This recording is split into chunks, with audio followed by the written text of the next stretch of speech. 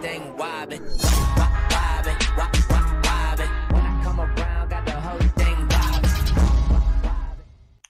What is up, guys? It's Dizzle here. I want to talk to y'all about formations and when to reset your game. From just looking up on the internet, there's a lot of people that don't know when to reset. They don't really know a lot of formations and how to build your team the best way possible. And hopefully this guide will help y'all in this game. So let's start off with my frontliner. My frontline is Tyrael, and he's kind of my tank. So the reason why I have him as a tank right now is because he does a lot of increased bonus damage to champions, as you can see that. And I don't need him as a healer because I think Celeste is the best healer right now. Plus I have a lot of bonuses for increased champion damage. I have two pretty good items. As you can see, I don't have like super great gear, but I'm working on it. And I do apologize, I am sick, guys. So if you hear a lot of sniffles and stuff, I am pretty sick. So he's kind of just my tank. He's made to just take a lot of hits. He has a pretty good epic piece. Increases his ultimate damage by 275.83, which I wish I could utilize that a little bit better, but it is what it is. I'd rather have him as a frontliner for right now. My second is Nayli. Now Nayli could be used as a tank as well, but her buff to the back row is just insane. So she does increase damage to all champions, increase the base damage of champions in the column behind Nayli by 9.00k, guys. That's a lot of DPS boost. And it only affects people in this back row right here. So you want to put Bruenor, and then you want to put your two damage dealers that you want in that row with Bruenor, which I'll explain why with Bruenor here in a second. Now, the reason why you want Celeste right here is because one, she'll be able to heal the tank, and two, she'll be able to buff your damage dealers damage. So we're gonna look at her upgrade. Increase the base damage champions next to Celeste by 4.80k, guys. 4.8. So that's another huge boost to DPS. Which my damage dealers right now is Jamala and Hitch. Okay, now let's look at my third row. My third row is Bruenor, which his rally ability increase the base damage champions in the same column as Bruenor by 9.00k, which is another huge DPS boost. Now, it's not going to be that much. What that's incorporating is all the upgrades, because my guys are like really high level, 740, 430. So it's incorporating all the upgrades to that bonus. Now, the reason why I picked Jamala and Hitch is because Hitch has this ability called Friendly. Increase the base damage champions by 3.37k if their charisma score is higher than 13. What that means is when you look at a character and you see their stats over here, you see strength, you see dexterity, you see constitution, you see intel, you see wisdom, and then you see charisma. If this is higher than 13, they get affected by this bonus. So since Jamala is going to be my high damage dealer, she's going to get affected by Hitch's bonus. So, now I don't have very good gear on her, but she's still dishing out a ton of damage, guys. Now we're going to look at Jamala. So as I explained, her 14 charisma is being affected by Hitch, so she's getting buffed with that as well. She's a human. Now, why is that important? And Hitch is also a human, so that's also going to come into play eventually later down the road. Then we're going to look at Calliope. So we're going to look at this back row right here. Calliope actually have an epic on her as well. Increases all damage of all champions by 231%. And I also have another one, which isn't very good, but it's another 65%. So she's increasing a lot of the champion's DPS. Now, why do I want her? Well, she has a ability called Barbaric Inspiration. Increases the base damage champions in the column in front of Calliope by 4.80. So that's another DPS increase, guys, for my damage dealers. So that's everyone in front. Now, I have Ashra.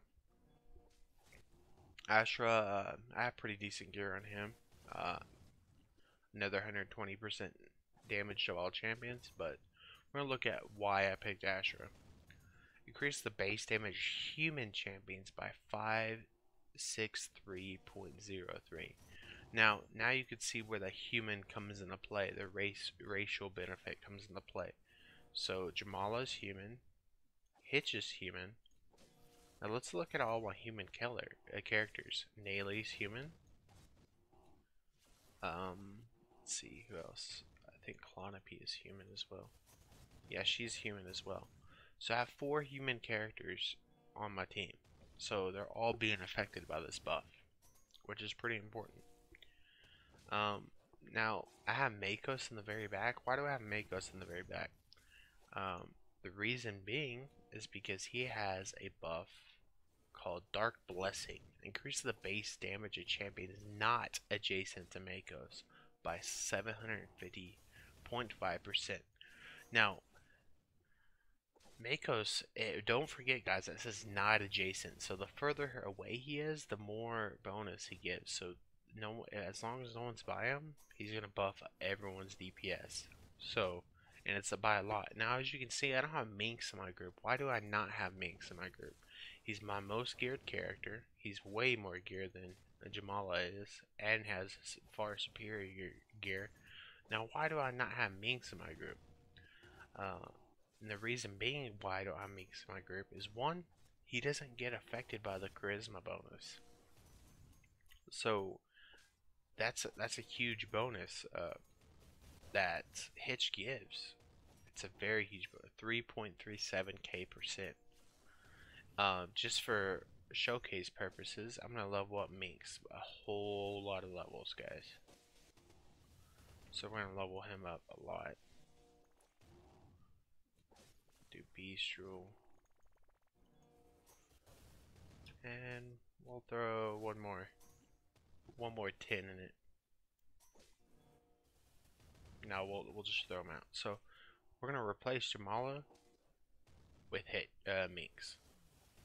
Look how much DPS I lost, guys. And remember, Jamala is way less geared than him. So as you can see, Jamala is dealing a lot more damage than Minx currently, and he has far superior gear. So gear doesn't always mean everything, guys. Just to let you know, it's kind of like a stepping stone towards these other characters. But because what happens is when you get your gold find a lot more, you're gonna be able to unlock these characters sooner, and that's when your builds kind of start coming into play. I'm able to get, you know, Tyrael at like level 40. So which Tyrael is the druid, and so I'm, you know, able to get this build kind of going pretty quick. Now I don't know why I leveled up. I should click damage, it's kind of irrelevant, but as you can see, formations are extremely important. Every character's doing something in my party. It's not just you know, it's not just one person. I think the only one person that isn't really helping is Jamala, because she is the damage dealer. Which that's normally what's going to happen. Is the damage dealer really won't have like good benefits. Minx is passive, which is favorite enemies beast, increases the damage done to bistro enemies by 100%. That's a good passive, but it's really hit or miss because you're constantly transitioning into different levels with different enemies. So I don't like really rolling dice on a passive. I think what they need to do with his passive is kind of combine it with multiple races or creatures. So like have bistro and creatures come together, you know, have imps and something else, you know, just everything kind of a little bit more clustered together so his passive isn't so hit or miss. I haven't really worked on Archon yet just because he's too expensive for me right now, which I'm sure Archon will end up replacing my frontliner, or maybe even Jamala, because he has a pretty good passive as well. Um, Now, when to reset? When do you reset? Uh, you reset whenever you cannot beat the boss efficiently. When you cannot basically one-shot the boss. When it takes you a long time to kill a boss, you want to reset. Now you're probably like, well, don't I want to get more gold find? Well, not really, because gear is more important than gold find. Gold find is important when you're fully geared, but it's not important when you're not that geared. You want to get those gems. You want to reset and get those gems as quickly as possible, guys. You want to get those gold chests to get your epics. Um, and you get more silver chest drops as well. So you want to constantly be resetting whenever you get stumped. You don't want to sit there and grind and grind and grind. So I'm going to show you. I'm going to try to kill this level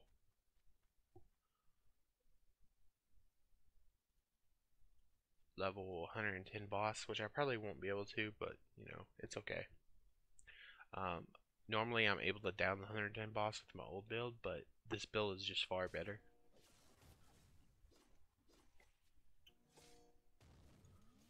Throw more levels into my tank.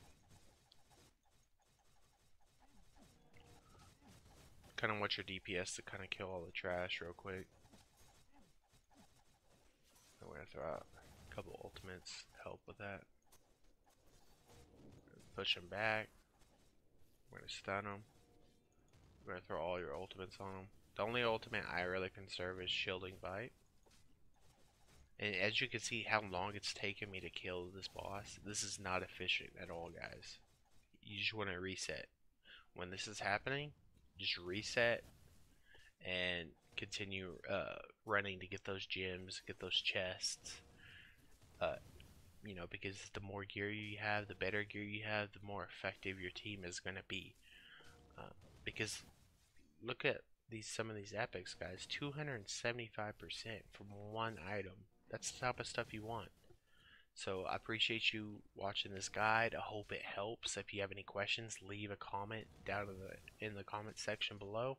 Please hit the like button or dislike button if you thought this guide was good or bad. And I appreciate you tuning in, guys.